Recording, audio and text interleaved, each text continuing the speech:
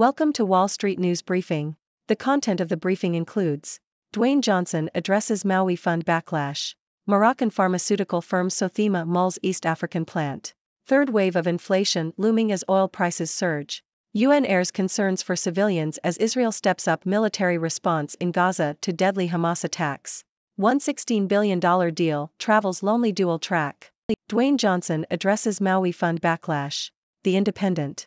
Dwayne Johnson has spoken out against the backlash he and Oprah Winfrey faced after asking for donations to their Maui Recovery Fund. The People's Fund for Maui was launched in August and pledged $10 million. However, when the pair asked for public donations, they faced criticism. Johnson responded in an Instagram video, saying he understood that many Americans are living paycheck to paycheck, but that he would learn from the backlash. The fund has already started distributing funds to survivors of the Maui wildfires, which destroyed many homes. Moroccan pharmaceutical firm Sothema mulls East African plant. Reuters. Morocco's largest pharmaceutical company, Sothema, is seeking partnerships to set up a plant in East Africa as part of its expansion strategy in the continent. Sothema is expected to raise capital once it finalizes the partnership deal. The new plant will focus on high-value products linked to oncology and diabetes. The firm is currently developing cannabis-based treatments for pain management and epilepsy, which are expected to be on the market within 2 years. Sothema's profit grew 9.3% last year to MAD 282M, $27.2 million. Third wave of inflation looming as oil prices surge. Telegraph. Economists have warned of a potential third wave of inflation following a spike in oil prices after a deadly attack by Hamas on Israel. The price of Brent crude rose as much as 5% to reach $89 a barrel, amid concerns that the conflict could escalate tensions in the Middle East, leading to sanctions and supply shortages. The threat of a global recession is also a concern if the US and Saudi Arabia become more involved in the turmoil. Additionally, there are worries about growing tensions between Saudi Arabia and Iran, as well as potential disruption to gas supplies in Europe due to the conflict. UN airs concerns for civilians as Israel steps up military response in Gaza to deadly Hamas attacks. Associated Press. The United Nations has expressed growing concerns about the humanitarian needs in Palestinian areas as Israel tightens its military response and lockdown of Gaza. UN Secretary-General Antonio Guterres warned of the prospect of more innocent lives being lost and condemned the fatalities and hostage-takings by Hamas.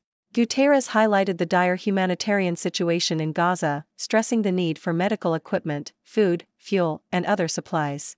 The UN Office for the Coordination of Humanitarian Assistance said damage to water, sanitation, and hygiene facilities in Gaza has already hindered services for over 400,000 people. The Qantas flameout is a symptom of something much more serious. ABC. The recent backlash against Australian airline Qantas and its senior executives is a result of years of disregard for its loyal customer base and poor financial performance, according to an opinion piece in the Sydney Morning Herald. The breaking point came when the airline attempted to thwart customers from retrieving $500 million in refunds and was accused of deliberately selling tickets for cancelled flights.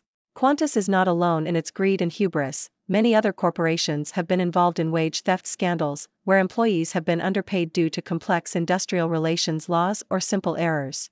The extent of wage theft in Australia remains unknown, but it is estimated to cost Australians around 1.35 billion Australian dollars, $1 billion, per year. While there has been little legal action taken against wage theft, this may be about to change, as Australia's Workplace Relations Minister has proposed new legislation that could see employers imprisoned for up to 10 years. The article also highlights Qantas CEO Alan Joyce's contentious leadership, including a bitter war with the airline's own workforce and a disastrous attempt to put rival Virgin out of business, which led to a government bailout. Exxon Pioneer tie-up could squeeze U.S. shale oil suppliers, pipelines. Reuters. ExxonMobil's acquisition of Pioneer Natural Resources could impede output growth in the Permian Shale formation, according to energy advisors.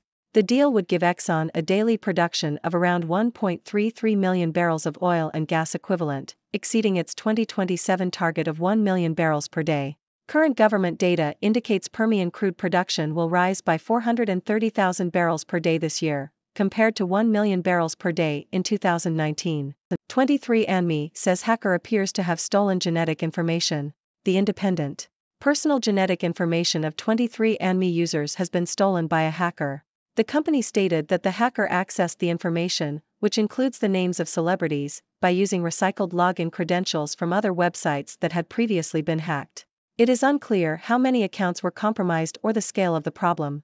23andMe advised users to change their passwords and set up multi-factor authentication to secure their accounts. The company has not determined whether the stolen data has been made available online or if it is legitimate. That's all for today's news, folks. I'm Dr. Six, your friendly neighborhood observer from the 6 Degrees world. Let's quickly recap what we've covered today. First, we heard about Dwayne Johnson and Oprah Winfrey facing backlash for asking for donations to their Maui Recovery Fund.